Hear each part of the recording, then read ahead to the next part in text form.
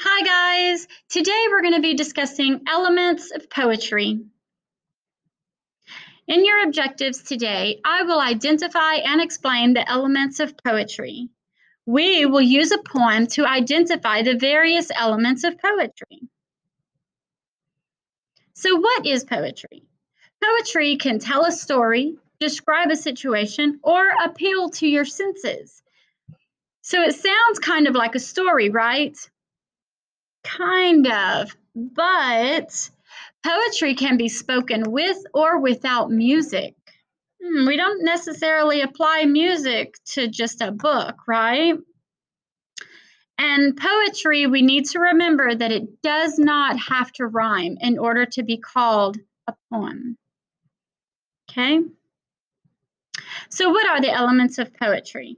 There are two big elements of poetry, which include structure and literary devices. And in those two, as you can see on the next slide, they break down into smaller parts. So the structure of a poem includes the lines and the stanza. The literary devices include the rhyming words, the rhythm, imagery, alliteration, onomatopoeias, and repetition. So if you'll take a moment, pause the video right now and get out your reading journal in order to write these down in there so that you keep them with you. As you're viewing poetry, you will need to try to identify these various aspects. So do that now.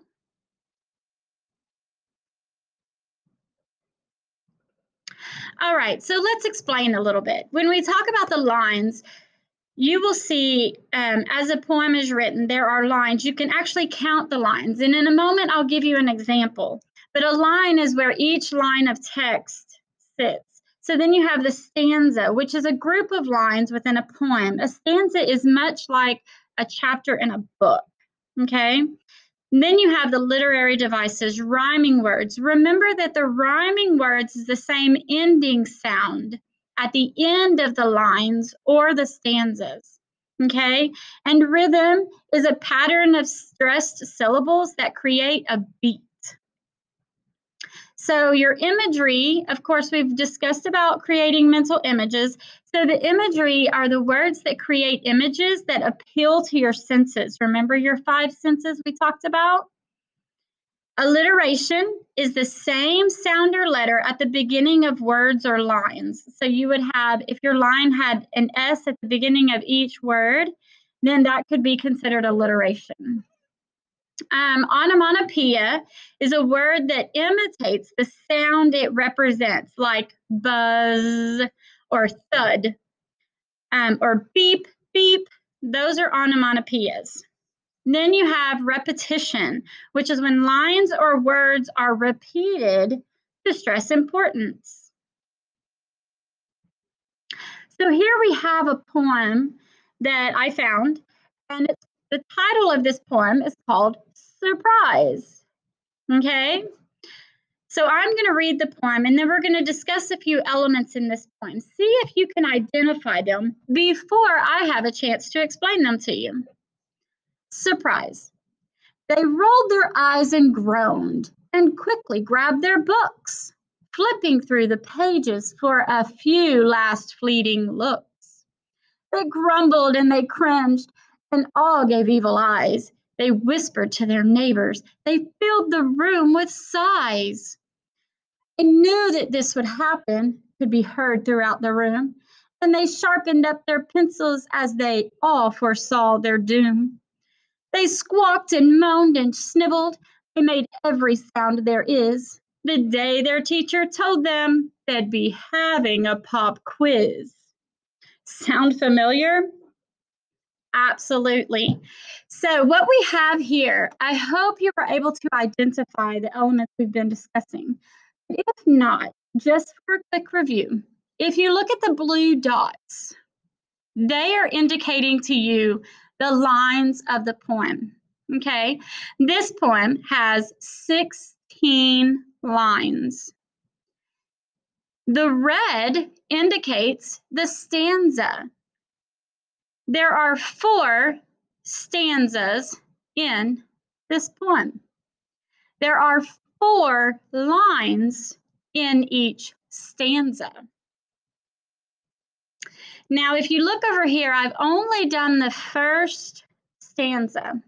But what I did was the rhyme pattern. And the rhyme pattern is when you look at the very last word to see what rhymes. So you have groaned, books, pages, looks. So you always start with that A right there. Groaned is A. So when you look at books, does books rhyme with groaned? If it doesn't, then you have to put a B. Okay? Then you go down and look at pages. Does pages rhyme with groaned or books? If it doesn't, you have to put a C. Then you look at the 4th line, looks. Does looks rhyme with groaned, books, or pages? I think it does. Look, it rhymes with books, looks, books. So we need to put a B so that they match. That tells us that those 2 rhyme. Okay, so when we go to the next stanza, we're going to start all over again. We have cringed, which would be A. Eyes, eyes cringed. That should be B because it does not rhyme with cringed. And then we have neighbors. Neighbors, cringed, eyes. That doesn't rhyme either. So again, we have a C. And then on the 4th line, we have sighs. Cringed, eyes, neighbors, sighs. Wait, eyes, sighs. Eyes, sighs.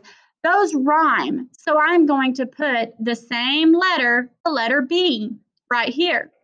Now, do you see a pattern here? You should, if you're following along. Your rhyme pattern is A, B, C, B. And if you pause the video, take a moment, check the other 2 stanzas. We already know that stanza 2 does the exact same rhyme pattern, A, B, C, B.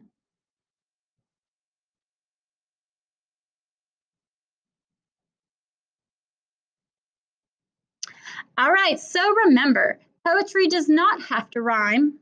Poetry uses many literary devices that help bring it to life, bring you in, and make it more fun to read. A stanza in poems is similar to a paragraph in a book. And make sure you remember that we're listening to the end rhyme of each line to find out if the poem rhymes or to find the rhyme pattern. After viewing this video, be sure to read the story or task that the teacher has placed in the task box before submitting your completed assignments. Thank you for joining me, and y'all have a good evening.